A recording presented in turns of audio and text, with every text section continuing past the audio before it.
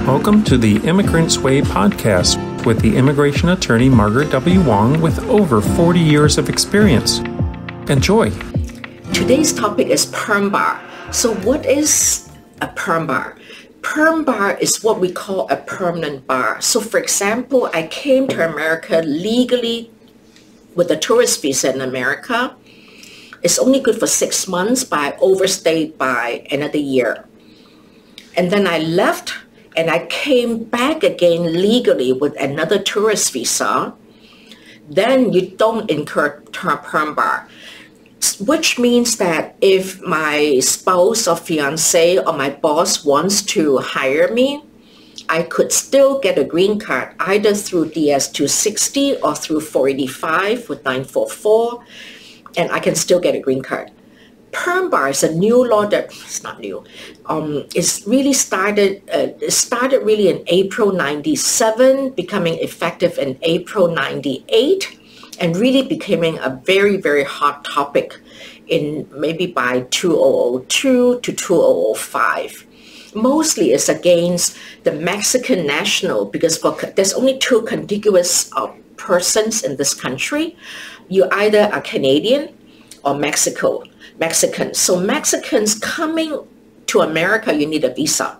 So if they came undocumented, stay more than a year, left America, and all that has to happen after April of 97. So let's assume I came to America in May of 97, left America after May of 98, then I came back to America in like 2001.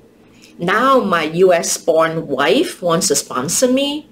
I would not be able to get a green card because I came undocumented. I stayed more than a year and I left and came back undocumented. Another scenario, if I came legally in April 97, I left and overstayed.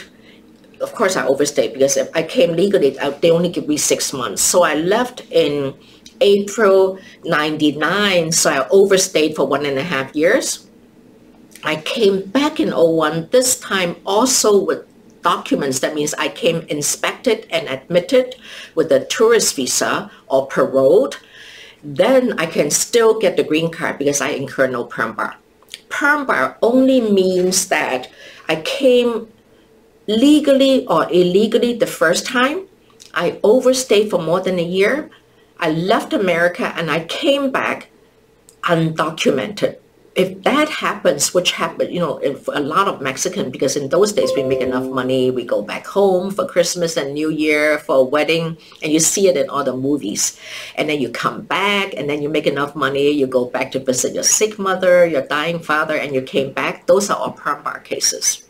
For Canadians, it's different because Canadians, just like us Americans going up to Toronto for some food, for Chinese food, for Latino food, for Japanese food, you don't need a visa. For Canadians coming to America, you don't need a visa. So for Canadians, there's practically no Perm Bar. Under circumstances, you're Perm Bar, but very rare. But for Mexicans, it's a problem. And also from the undocumented people from South, for Central America, Guatemala and El Salvador, and the third country, if you come up through Mexico and came in undocumented, but most Central Americans, they don't leave because if they leave, they couldn't come back because it's a long trek from those three countries. And also from the Venezuelans, from the Brazilians, if they come illegally through Mexico, normally they don't leave. Like the Chinese, if we come illegally through Mexico, we don't leave because it's a long way back home and how do we come back?